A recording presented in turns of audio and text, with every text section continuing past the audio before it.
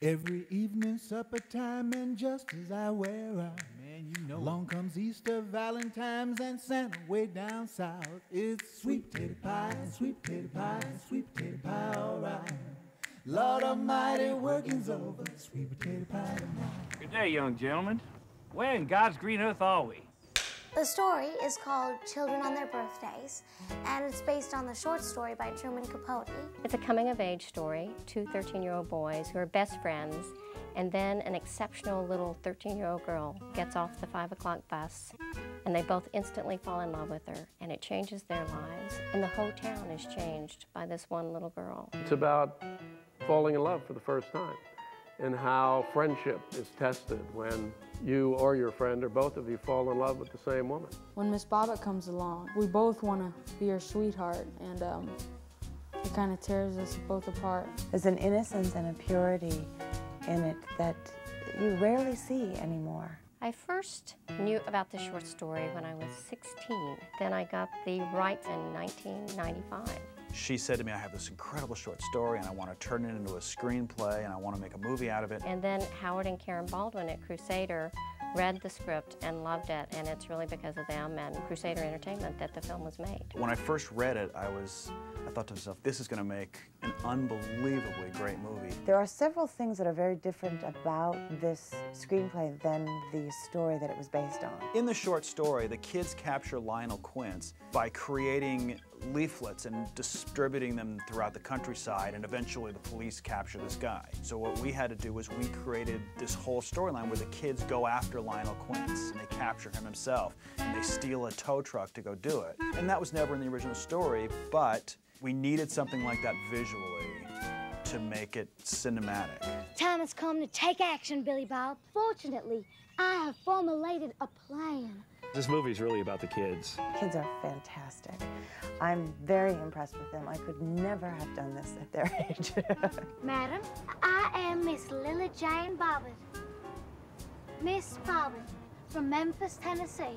Tanya Raymond came into our casting office, and Mark and I were auditioning kids and took her into the back room, and as soon as she opened her mouth, it was clear that this was Miss Lily Jane Bobbit.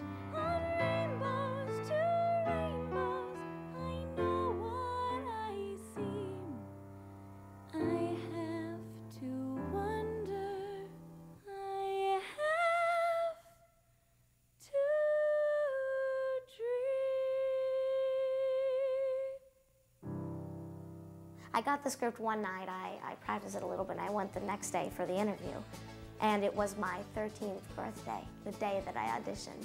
She was like so elegant, and I don't know, it was like magnetizing how she looks when she's coming off the bus and everything. She's sort of like a miniature adult. I mean, she talks like an adult and she has perfect diction.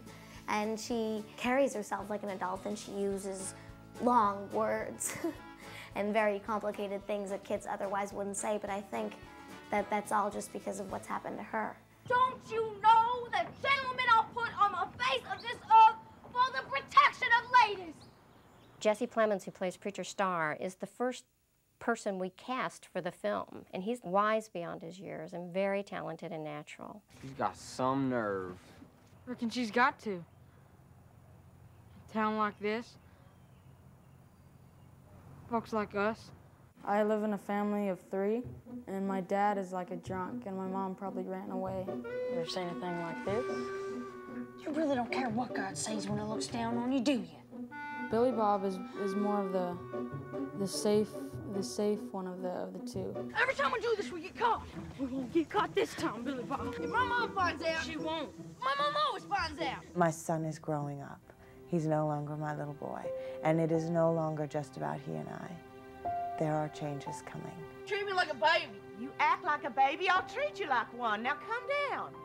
I ain't never coming down, I swear it. In the beginning, she really thinks that I'm her little boy, and I'm happy being the little boy. But at the end, I don't really want to be the little boy anymore. I want to be the man. Me and Joe worked on Varsity Blues together.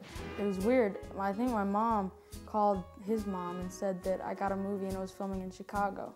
And then Joe tried out for a movie and he got it. And it filmed in Chicago, so he was like, oh, maybe I'll see him there.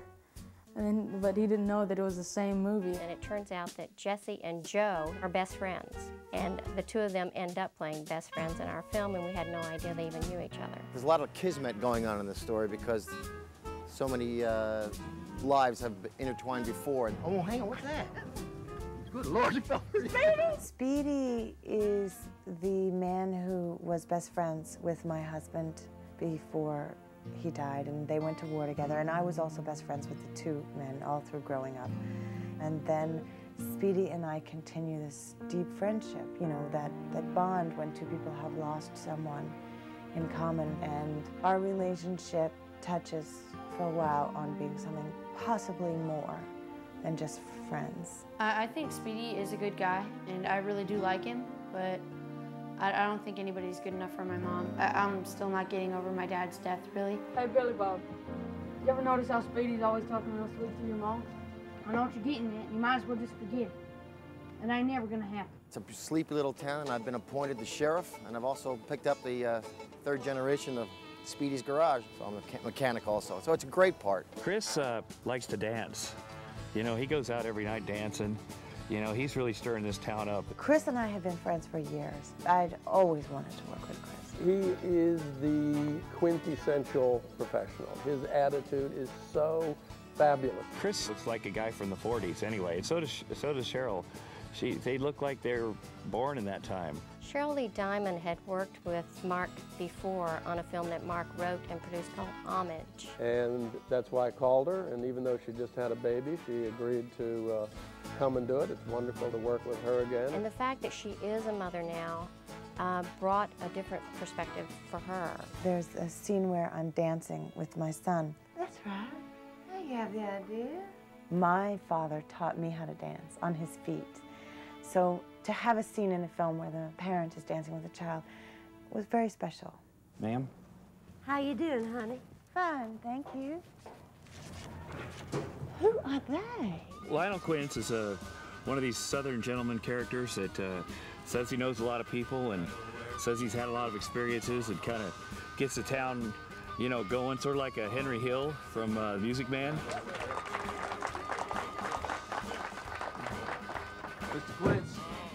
I sure hope I haven't misjudged you. I assure you, sir, you have not. Tom's a kick, and he's very good as in the part of Quince because he's like got that carpetbagger kind of mentality, like gotta strike fast and hit the road. Ladies and gentlemen, there's been a terrible misunderstanding. Mr. Quince, put a cork in. And become marker. All right, either me or Billy Bob. Nobody else. Mark is great to work with because even though he's a writer, he's not married to everything on the page, and so it's fun because I'm not exactly sure what we're going to do every day. We felt it was a really sensitive story that needed somebody who really understood characters, and Mark was a playwright, a very successful director on the stage, and we felt that was the right combination, and both Ginger and I had known him from our theater background. Now as a director, he's really finding his way, and it's very comfortable, it's fun. The other day, I put a kick me sign on the director, and he walked around with the kick me sign for like a couple hours. The kids have to be kept in line so that they don't grow up to be star actors with bad attitudes. So I try to paralyze them a little bit with the paralyzer every morning. He'll just come up, and me and Jesse were just playing around one day, and he came up, paralyzer, and it kind of hurt, but it was pretty funny. I can't show you the paralyzer now. It got out, everybody'd be doing the paralyzer, and we'd have all these well-behaved people, and there'd be nothing to write about. I'm having so much fun. I'm having a real good time on the set. The crew's really cool. We go out to dinner and we go go-karting and we have so much fun. We call each other, we go swimming together. We have a good time and try to have as much fun as possible. It's a pleasure and it's a blessing.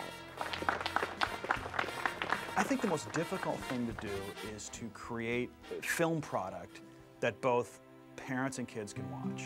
And I think Crusader is really brave in that that's what they're trying to do. Crusader was actually started in a partnership between my husband, Howard Baldwin, myself, and Philip Anschutz. We feel our movies can be extremely commercial, yet at the same time very family friendly. They will make films that will uplift. There's no swearing and no violence and nudity and smoking and drinking, and I think that's good. I'm happy to be with a company where we can make pictures where I'm not embarrassed to tell anybody, go see it, whether it's my parents, my kids, or my neighbors. It is a movie for anybody who's ever fallen in love the first time. This is definitely something that everybody can watch. We got a great crew and a great bunch of actors and a great director, and it should do well. Gentlemen, it looks like we got ourselves an event.